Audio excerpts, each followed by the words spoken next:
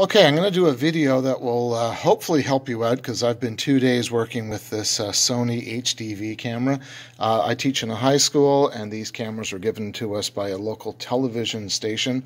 Because they're old technology, they use a tape, but they're very good quality, beautiful lenses, beautiful optics, good circuitry and whatever, neutral density filters built in. You've got ways to hook up, you got XLR inputs for microphone. You've got full control over iris, shutter speed, things like that. It is a good quality camera. The only problem is you can't just pop out the SD card and put it into a computer. So you've got to transfer your footage from the HDV camera into a computer, and I'm just going to go through that and hopefully might save you a little bit of time and help you out. First of all, this camera shoots in HDV or what's called DV. Now you want to be in HDV, which is 1440 pixels by 1080, or is what they call 1080p. That's high resolution. DV is much smaller. It's 720 by 480, and I was having some trouble getting my footage to transfer. I could get it to transfer as DV, but not as HDV. So I shot footage in HDV, and I just want to show you how we hook it up and how we transfer it. Okay? First thing you're going to need is something called a FireWire cable and a FireWire port. So I'm just going to move over to the window so you can see these a little bit better. These are the ends of a FireWire cable. One end, or it's sometimes called an I-Link cable, and I think this is proprietary to Sony. So what you've got on one end, this is the camera hookup. I know that looks like USB, but it's not. So that end there goes into the camera, and that end there, which is called FireWire, that will go into your computer. You need a special card for your computer. So let's go back and take a look at that.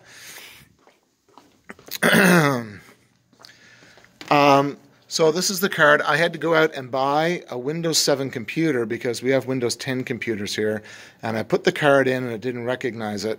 Also, I don't have as much freedom with these other work computers because they have all kinds of firewalls and admin passwords and stuff like that. So I just went and bought one for $55 at a used computer store.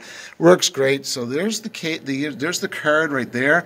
You need to have one of those. I think it's called an ISA slot or something like that. And on the back, you can see here, this one has 3 ports to hook up your FireWire cable. And then the FireWire cable hooks up to the bottom of the camera right here. And you can see the light is on HDV, and not sure why. I don't know why they don't just shoot at HDV all the time. But one of the problems I had was that in order to transfer my footage, the piece of software I had would only take DV. So I actually had to trick the camera into thinking that I was sending it, or it was actually downgrading it or compressing it from HDV to DV. Okay, in the event that you have to do that, I just want to show you something in the menu. Okay, this is what you call an in and out menu, and it deals with in and out, so like sending data in and out of the camera. You'll see here something called an I-Link. Hang on. You'll see something called an I-Link converter. Now, with the other piece of software I had to turn this on, which means that it was converting it from HDV to DV. And then what was going into my computer was ending up as 720 by 480, which I don't want. That's very low resolution, okay? But you want to leave that off, so you're not converting it from HDV down to DV. Okay, down convert, I'm not exactly sure what that means. And AV to DV out, I have that turned off. That had something to do with it as well. But if you want to check those, that's the main thing. The I-Link converter is turned off, so it's not converting it from 1080p down to 720 or whatever it is. Okay, also this card in your computer, in Device Manager, it will appear as an IEEE 1394 bus host controller. And this one happens to be a Texas Instruments 1394. So if you're looking for a card, sometimes they're just known as 1394 cards. Sometimes they're just known as Firewire cards or whatever. So when you've installed it, you want to check Device Manager and make sure that it's in there properly. And of course, you can right-click on it and hit Properties, and it should say this device is working properly. Okay, so I'm going to close Device Manager. Now, here's the software that I had on another computer, and I kind of forgot what it was. It's called HDV Split. And I had something else, but it wouldn't work because it only recognizes DV. But this one recognizes HDV, and it's called HDV Split because if you start and stop your camera for different scenes, it will split them all into separate files, which is something that you want. Okay, so here's HDV Split. Okay, the most important thing that you want, it won't do anything. If you just want to jump in and hit render, it's not going to do anything until you actually give it a file name. I'm just going to call it test. And output directory, you have to tell it to go somewhere, so the first time you use it, it won't know. So I'm just going to use my desktop. Okay. And also, another error I had down here, as soon as I hit the record button right here, this is for capturing, it said down here that I didn't have an MPEG-2 encoder and that I should install something called FFT something or other. I can't remember what it was called now. FFT show or something like that. And I had to tweak that. I had to go online and do a little bit of research on as to what that was. And you have to actually set it up properly to work with HDV Split. Now, there's a couple things you can do here. One is called Scene Split. So what it will do is you can run your tape, and it will capture your video, but at the same time, it will split all your different scenes into different files. Okay. You've also got preview, so that way you can see the video as you're running it. Okay, as you're capturing it. So on your camera, and I just did a test video here, I just want to make sure that my tape is rewinded. That's the thing about tapes, you've got to rewind them, make sure that they're at the beginning. I know it's old technology, but hey, these are nice cameras.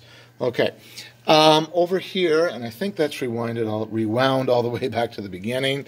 I have to turn off menu. I was told to do that. All right, so over here, when you hit the capture button or the record button,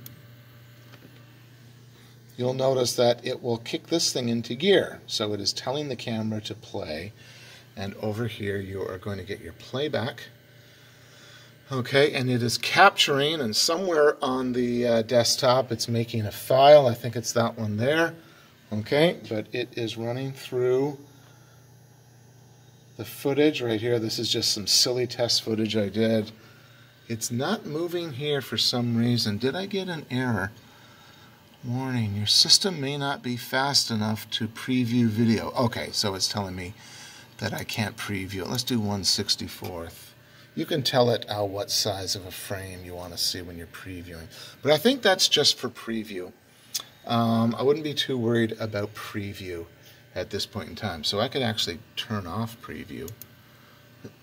Okay, so I'm just going to, and it's now rendered about 52 seconds of video. I'm just going to hit stop. Okay, and that stopped the camera over here. And I think that this is the video that I captured. I'm just going to move it over here.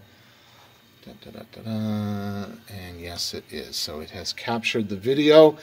And the problem I had before was that it was down converting my video down to 720. So I'm just going to do a right click on this and hit Properties, Details, and yes, you can see that it is 1440 by 1080 at 29 frames per second. Okay, so hopefully this helps you out. This was 2 full days of work for me to figure out how to get this, but we now have a couple of these beautiful Sony HDV cameras.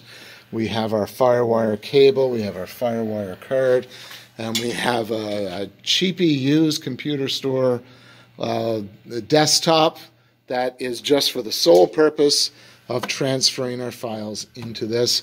And I wouldn't even try to run an editor on this, like I use Adobe Premiere. So basically I would pop my little card in there and I would copy my footage and then bring it to another computer to do my editing. Okay, so hopefully that helps.